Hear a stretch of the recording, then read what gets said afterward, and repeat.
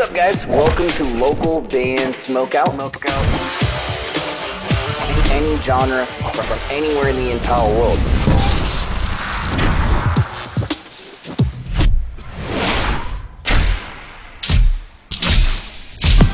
I want to hear your music. Ready to go, ladies and gentlemen. Kevin of Fossegrim Records. Yeah, hell yeah. Don't worry about what's on the screen right here. I know you can see it, but ignore that. Dude, how is your day going, brother? Not bad, not bad. We're getting some snow here, but it's Jersey, so it's not. They're like, oh, 6 inches, and we get a dusting. So you know how it is. For sure. I've only been to Jersey, I think, because of the Statue of Liberty, to be honest with you. But Kev, do me a favor, properly introduce yourself, plug, promote anything you'd like, and just let us know what's going on in your world before we dive in. All right, my name's Kevin Core. I'm the owner and operator here at Fossegrim Records. I'm also 2 of the bands by myself at the moment. Got Eternal Forlorn, Nocturnal Terror. That one I think you guys are kind of familiar with. And then I have my buddy Will, Cranium Glitch, under me as well. At the moment right now, because the last time I was on here, I had a little issue with audio quality. It turned out my interface had popped a capacitor on the one channel, and that was where some of the issues were coming from. So I'm just kind of reworking everything at the moment and getting everything to where I want it to sound, where it's actually going to be, you know, balanced equally, instead of just like, oh, it sounds good on this, and then when you put power behind it, it's like, oh, what was that? So I got a new interface, remastered the whole new album. That's coming out next week on the 23rd. So I'm looking forward to that, because it's just night and day difference from how it was, even with the last video collaboration I did with Mama's Maiden Studio, which we have another one on the 26th of January. That's Friday, coming out at 9 Eastern time, following the album. So Okay, cool. Track for that. So that would be cool. Really quick, one of my bestest buds is my co-host today. That's my boy JB right there. JB, this is Kevin. And I'll let him, I want him to ask some questions too, but really quick, how did you come up with the name Fossegrim? Like, what does that mean, and how did you come up with that name? Okay, so in Finnish folklore, the Fossegrim is a water troll that will use playing the fiddle to kind of lure people over to him, and you're like, oh shit, where's this going? And then he's just like, oh, I just wanted to teach you how to play the fiddle. So being with, you know, what I try to do here with helping people and helping share everything I can, listen to everything I can, I just figured it was fitting to, because the whole point of this was to help people that, you know, needed a hand with certain things. So I just figured that was good, because I like teaching people stuff. I like helping people with stuff. And I'm mainly a guitarist from the start. So I just thought it was fitting. Plus it fits with the Norse mythology theme. And is that part of your heritage, like where you're from originally, like your family pre-Jersey? I know we're Germanic. I'm not exactly sure if it goes all the way up to Scandinavia. We have done some research. The farthest back we've found so far is traced like Bavaria in Germany. So it's possible. I just haven't dug back that far yet to know. But it is something I kind of feel like it. I don't know, it just feels like it's in my blood. And it's always kind of been something I've been fascinated with ever since I was younger. So I was like, yeah, it's a cool metal theme. Why not roll with it, you know? You kind of got the Norseman theme going on too, with the beard and the metal. I love it. JB, do you have some questions before I rattle off a whole bunch? Yeah, when it comes to all the bands that are signed under your label, are you guys using the same kind of like audio engineer? You mentioned that you had an interface that was going bad. Are you the person that does all the mixing, mastering, or? Well, for Eternal Forlorn and Nocturnal Terror, I am. I do everything here. With Cranium Glitch, will do his own mixing and slight dynamics, and then I'll just take what he gives me and then put a little polish on it. So I don't have to do too much with Cranium Glitch. That's more like, you know, normalizing volume and stuff like that. He usually gets the mix right where he wants. He spends a lot of time. I mean, a lot of sleepless nights getting, you know, one song just how he wants it to sound. He's kind of OCD, as I can be at times too. So that one's not as bad when it comes to, you know, my own projects. I drive myself a little tiny bit insane doing everything, but it's fun, so it's worth it, you know. I think both me and JB can agree that like getting that perfect little mix, they're exactly how you want it, can absolutely lead to those like 4 a.m. You're still up, just like fixing a snare or you know, whatever the case may be. It's always a damn snare. Yeah, and it won't even sound bad. It's just not what you want, so you have to fix it. Right. You're just like, oh, well, you can either send it off. I've gotten it this far, and I can either figure it out, or I can pay someone $300, and then they'll do it. But I'm this close. I'm this close. Basically, yeah. When it comes to the future, are you looking for more artists? How do you go about finding the art? I know you kind of like dabbled on it a minute ago, but how do you go about like finding more talent that fits your criteria for your label? At the stage I'm at, I'm still kind of trying to figure that out myself, as I'm going. I'm not sure yet.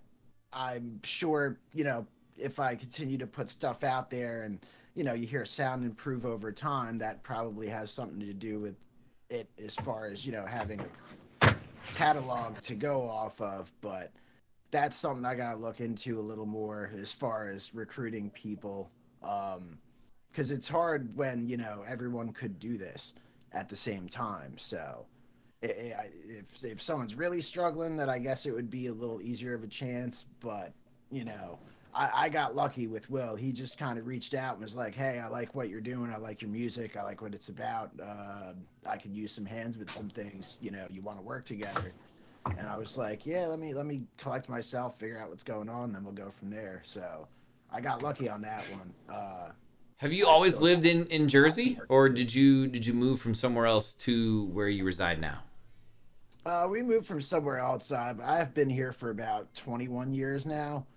Originally from New York, then Arizona, then Philly. So, you know, kind of all over the place, but not too crazy. Okay. Were you, we're not going to get there yet, but were you prepped on the trivia part of the show where we ask our guests trivia and we involve hot sauce and all that fun stuff? Yes. Yes. Okay, cool. Okay, cool. Do you mind showing me the hot sauce you brought so I know how hot I need to go? I do not. Okay, so regular Cholula. Got you. Yeah. JB, go ahead and rattle off another one. I'm going to grab a hot sauce. For 2024, are there any goals that you can share with us for your label when it comes to, you know, maybe performances or even just putting music out? What is your guys' goal? Nice. So with this year, what I have planned, like I said, I'm getting everything that I have released sound right. I want to finish that. I have a couple of collaborations I want to do. And I just want to get it to a point where it'll be, all right, I could just record something and load some presets and then tweak where I have to tweak based on what I'm physically dealing with at the moment, to kind of make it to where I can put more stuff out easier for all the bands on the label. What DAW do you currently use? I'm using Cubase. Okay, for sure. I've used Cubase a couple times. Yeah, it's not bad. It's pretty straightforward.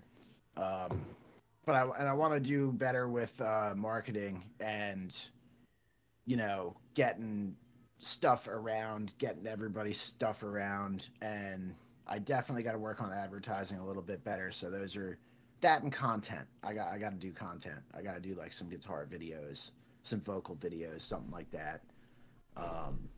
But those are about what I'm looking to focus on this upcoming year. Just kind of getting everything out there more and making it more consistent, you know? For sure. Let's talk more about you for a second. What made you want to be, or who, artist-wise, do you recall when you were younger and you were like, I want to do that. I want to be a musician. I want to record music. I want to just play music in general. Like, can you recall when you were yay high, this one or album or artist just floored you and you said, I want to do that? You know, it wasn't really an artist that had done, because I had been big into music since I was little. I had started when I lived in Philly. I had been doing choir for a church. I was connected to my school. I played various instruments for them, clarinet, piano, stuff like that. So it was something I was always doing, and I knew I liked doing it, and I had some talent with it. It was when I first saw a piano that really got me to where I was like, oh, okay. And then when I found guitar, that just skyrocketed it. So I guess I'd have to say, if you want to connect a band to that, Green Day, because that was what I was listening to when I had started playing guitar, stuff like that. Green Day. You stoked about the new album? Wait, they have a new album coming out? I think it drops in like 3 or 4 days, I think. Oh, wow. No, I did not know about that at all. I'll have to check that out. It's horrible for a label. I'm so out of the fucking loop on everything. Oh, no worries. They're actually on tour or about to go on tour. I have a ticket. Green Day is headlining, and it's a Dookie / American Idiot like anniversary. It's like a double anniversary, so they're playing a lot of songs of both of those, plus new stuff. Smashing Pumpkins, Rancid, and the Linda Lindas. So I like all 4 of those bands, so I'm totally in. I'm totally in. Yeah, I had no idea about that. That's pretty fucking cool. Damn. If you were to pick a trivia topic, because you get to pick it, is there a movie? I need a minute to look it up on the side over here. So, JB, I'm going to send it back to you in a second. But what movie or TV show, Kev, have you seen more than anything? Or if I look up trivia on this movie or TV show, there's just no way I could stump you. Because if I do, you're taking a swig of hot sauce. Whether you get it right or wrong, I'm going to do the hot sauce regardless. Well, I'm probably going to be doing a lot of shots of hot sauce regardless. But I'd say Rick and Morty would probably be my best bet if I had to choose. What are your thoughts on the new voices, by the way? I mean, it's still the show, so I don't know what everyone's getting worked up. I mean, the guy did a piece of shit thing. The guy, what do you expect? You can't. You can't do that. It is what it is. Like, you just let him keep going. Like, no, because network, all that, they would just pay the price for him. It's not worth it when you could replace him. It's true. They did the best they could to make it accurate. But JB, I need to stall for a second. Go ahead and shoot one more out real quick. So when it comes to the audio engineering that you do, were you taught by anybody, or is it all self-taught? No, I was all self-taught. I started in like the end of 2020, right at the end of like when everything started to lift up from the pandemic a little bit. Gotcha. Because I'd gotten the idea during the pandemic, and I'm like, well, if everything's just going to be online based anyway, how hard is it going to be a one-man show? So makes sense. I spent the last 3 years, you make mistakes and you're like, oh, don't do that. Okay. And then you change it. And then you're like, yeah, that's why you don't do that. So that's just kind of what I've been doing for the last few years. I'm just trying to grow where I can, Fair, yeah. Well, let's see if we can get this hot sauce party started. Here we go. In Rick and Morty, Season 2, Episode 4 is called Total Recall. The Smith family home is invaded by mind parasites. Jerry has a memory of having a holiday with what character that involves a romance? I believe his name is Sleepy Gary. That is correct! Hell yeah! Damn it! That is correct! Sleepy Gary and Jerry. You did not have to do the hot sauce. Cheers. I'll do shots of beer when I get them right, I guess. I got a stout flavored hot sauce right there. That was a bunch of it. Whew. It's pretty yummy though, but it's got a little ting, but it's not too bad. Dude, let's say let's say all the bands on your label are playing a gig somewhere, and like all of them in a row. You have three on currently on the roster, right? Yeah. Let's say all three of them are playing a gig. The show goes fantastic. I always like to ask my guests, what is the go-to munchie meal? All the bands are celebrating. We sold a lot of merch. Money was made. Are we all meeting up somewhere and grubbing in Jersey? Where are we eating at? What are you ordering? If we're doing that around here, we're going to Philly and we're getting cheesesteaks. Hell yeah. Yeah. There's nothing in Jersey that would be open at that time. Anyway. Is it a far drive from Jersey to Philly, or? Nah, not for me. I'm like 10 minutes away from the bridge, so it's probably like 20, 25 minutes total. And which of the two? I've never been to Philly, and I know there's like two that battle each other. Which of the two do you prefer? Gino's is a little bit better, honestly. That's the one with the cheese? Yeah, with the cheese whiz, yeah. Oh man, I need that. I need that in my life. They are good, especially when I don't know about that cheese whiz, bro. It's like a cheese spread. It's not like canned cheese whiz. It's like a spread, but I don't know. They say these are like the two best Philly cheese. Like if you go there, you got to get one from each and like pick whatever you prefer. Yeah, pick which one you like better. I'm doing that too if I ever go there. But that'd be amazing. Do you have any, Kev? Do you have any like things that freak you out, like phobias? You're scared of heights. You're scared of spiders. Do you have anything that just freaks you out? Heights is definitely one of them. Claustrophobic. Yeah, claustrophobic too. I don't like being tight spaces or closed in somewhere where I can't just get it. It just freaks me out. I don't like not having control over the situation. Same thing with heights. I'm oddly anti-claustrophobic. I prefer closed spaces, which is really weird to people sometimes. Like when I sleep, I almost always have a pillow like on top of my head, so I can only see like this much. I like the being in the enclosed space, which is strange. But I am afraid of heights. That makes sense. I don't know. I am afraid of heights, though. JB, what freaks you out? Women. Anyway, I'm just kidding. I gotta say, I'm not gonna lie. Fucking bees and wasps scare the shit out of me. Are you allergic? I can deal with spiders. I can deal with whatever, but when it comes to bees and wasps, it scares the shit out of me. Are you allergic to bees? I had one reaction when I was little, but it was an acute reaction, and it's freaked me out ever since. Yeah, so no bees around JB. No, but I can handle spiders, I can handle snakes, I can handle all that shit. But like when it comes to bees, wasps and women, I can't understand that. Kevin, I'm gonna try this one more time, bro, because I gotta stump you. I don't know if this is harder or easier. Normally the website I have has like these are easy, mediums, and hards, and it's not telling me for Rick and Morty. But let's just try it. In season 2, episode 9, the episode is called "Look Who's Purging Now." Rick and Morty land on a planet where one of the locals informs them, "Hey, this one night a year, you can basically murder everyone." What is the name of that event?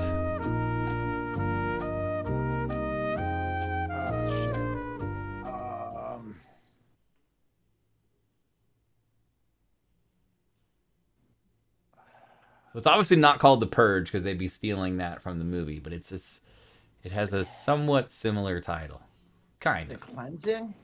That is incorrect. Enjoy the hot sauce. The answer is the festival. Fuck. Just called the festival, and that's when they can murder everybody, blah, blah, blah. If you could, let's say, hypothetically, sign any band around the world to Fossegrim, who would it be and why? Like, let's just say this particular huge band wants to sign with a small indie label just for a small, not necessarily indie music, but you know what I mean. Just because they want to do something different, and they have reached out to you. What is the name of this band and why them? I'm gonna do the hot sauce first because I gotta think about that one. Whew. I put a dent in this bad boy. That's not bad. I wish that was a little hotter though. Next time, we'll bring the extra hot ones. So any band, big or small or anything.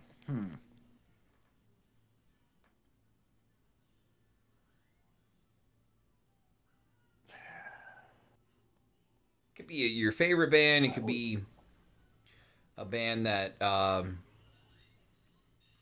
would say, and this is a long shot because this would be bringing some shit back together that I don't know if that would work, but Cybreed. why Cybreed? And just their sound is just fucking amazing. Like the guitars, the way they tune, the way they fill everything is just, it's great. The vocals are amazing. The switching from growling to singing, the way he does is great. It's simplistic, but at the same time, you could tell there's like technical skill behind it. So it's like, you know, one of those situations where a little bit goes a long way kind of thing. And I always kind of like that about them. Do you ever find yourself like listening to like a brand new release in the metal world and just picking up the guitar and trying to figure out how to do that riff or that particular solo or something? Or is that something that you do in your spare time? Yeah, no, I do like to, you know, figure stuff out by ear, especially if it's something I really like and it really catches my attention. So, I mean, I won't go sit down and look at tabs unless I'm doing a cover or something. I do try, and even then, I'll try to figure it out by ear first. So, yeah, that's definitely something that happens often. I'll hear something just randomly and be like, "Huh, how do you do that? Oh shit, that's cool." So, we got time for a couple more. On your right shoulder, over your right shoulder, you have a shelf with look like some collectibles or something. What's on that shelf right there? oh, I cut up bongs, some fucking bubblers, you know, all the good Smoke shit. weed. Yeah, yeah, that's it. I saw it. I just want to see. Yeah. Are you sativa, fucking indica, hybrid? What do you prefer? Okay, so I'm split on this. So during the day, I prefer a sativa so I could still function and get stuff done, not lose my motivation physically. And then when I'm ready for bed, it's definitely indica all the way. I can agree with that. I'm a kind of don't really care what I smoke, but if I had to pick, I would prefer it'd be sativa during the day, and like you said, indicas at night. JB, one final question for Kev, and then I'll wrap it up with one final one. And we appreciate your time, sir. We're gonna put this on YouTube tomorrow, if that's okay. Tag you in some stuff. Yeah, absolutely. Right on. So my last question is, if you had a situation where you're like, oh shit, this is my last day, what is one message that you want to leave the world when it comes to your music? It's a deep one. That is a deep one. So you're saying like last day existing is what you're saying. But here, right? he just found out today is his last day. Yes, exactly. Okay. It wouldn't even. I mean, it wouldn't even be directly related to mine. It would just be do it. Just do it. Do it if it makes you happy. If you feel like you have to do it. If it helps you through some shit in a positive way instead of, you know, letting it bring you down. You know, just get it out. Do it. If you got to record it, put it out there, publish it, and you want to do it. Don't let things hold you back, like, you know, fears of like what are people going to think? And who cares? Not everyone's going to like it, not everyone's going to hate it, so who cares? Just do it. I like Amazing. that. I like that mentality. Cheers. Right there. As of course, if it's your last day, you got to just be like upload all the demos that never made it, just in case. I was waiting for someone to do that so I could do it. Oh, if you guys are partying, let me get down real quick. I don't want to be, you know, the only guy not getting down. Give me one time real quick here. You know how dude. Appreciate you taking the time and opening up a little bit to us, brother. Yeah, it was very cool. I appreciate you guys having me on here. My final two questions for you, Kev, is there's a two-part. What makes you happier than anything in the entire world? Beyond family, beyond, you know, you hit a scratcher that was $15,000. Beyond those things. So what just makes you happy? And number two, do you have, it kind of rolls off what JB said, but do you have any advice for a band that's just starting tonight in a garage somewhere else in the world locally? Maybe there was a mistake you made at some point in your career that you don't want this band to make. Shit. All right. What was that first part of the question again? Sorry. What makes you happier than anything in the world? What makes you happier than anything in the world? With that, it's just music. It's the one thing where you, or at least for me, I feel like I have control. Like, so say my mood's going a certain way, throw something on, bam, changes, just like that, you know. So just music, you know, just cruising around, probably the best two mind clearing things for me. That usually make me bounce back. So I would say that. As far as the second question, so maybe there was a mistake, kind of like you spent money in a way that shouldn't have been spent, or I didn't mean to cut you off. I'm sorry, but just no, you're good. Advice. No, refreshing the mind. Yeah, I got you. I have that problem sometimes. No, for that, I would say, like, drop your egos. Don't let your ego get in the way. Don't use it to make shitty decisions. Don't let it get in the way of what's better for everybody beneficially at the end of the day. And don't let stupid shit get in the way. Like, little difference. Like, just work through the shit. It's not, because you never know, you know. Yeah. And just try to prioritize accordingly. But you gotta trust everybody. You gotta make sure you're on the same team, and don't get into the politics of, like, you know, where you start picking each other apart and fighting each other, because it just falls apart from there. It's not worth it. You got to keep it about the music. You got to keep it about the family, about the music. Yeah. You got to stay hungry and humble. Hungry. That works. Yeah, it does work. No, 100%. You're right, though. Yeah, because once anyone starts thinking they're bigger than anyone, it just goes to shit immediately. I don't remember who it was, but we had somebody a long time ago that said, if you start a band, even if it's a local band, write a contract right away and have everyone sign the contract and say, like, if there's 5 members in the band, just immediately just make a dummy contract that says we all get 20%. Because eventually, if money comes along, people will start fighting. And if that was done before you're nobody and then the money comes in, I always thought that was really cool advice that somebody, but that's just so unrealistic. Like, I don't know any bands that do that, but it just makes sense. It is. It is on both aspects. It is unrealistic, but at the same time, it is extremely smart, because then it takes all the bullshit out of it, because you can't argue about anything if it's already laid out and you already all agreed to it. So right, and everybody's equal. Yeah. Well, Kev, I'm glad I was able to stump you at least once on the Rick and Morty trivia, and I wasn't able to get the other one, but damn it. But dude, this was fun, man. I appreciate you. I'm gonna make sure this is on YouTube tomorrow morning. We'll send you the link when it's ready. Late, it'll probably be hours from now when it's ready, but it'll probably drop at 6 or 7 a.m. Pacific, 9 or 10 Eastern. But yeah, dude, thank you for your time. We really appreciate it. Yeah, no problem. Thank you, brother. Yeah, I appreciate it, guys. Kevin of Fossegrim Records! Let's go! Thanks, brother.